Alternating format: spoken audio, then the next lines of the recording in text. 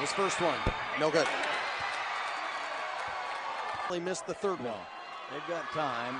Obviously, you want to try to make these two foul again, and if Eastern hits their 2 free throws, it's still a one possession. Get it immediately fouled.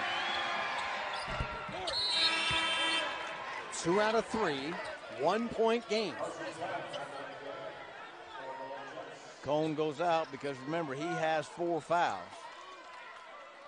Eastern Washington with 1 timeout.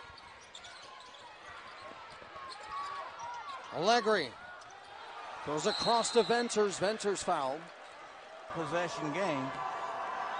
The ultimate community guy when it comes to being the second free throw. In and out. Here come the Lumberjacks. No timeouts. Jalen Cone wrapped up. Fort for the win. Got it! Oh my. And the 1 seed is 1 and done.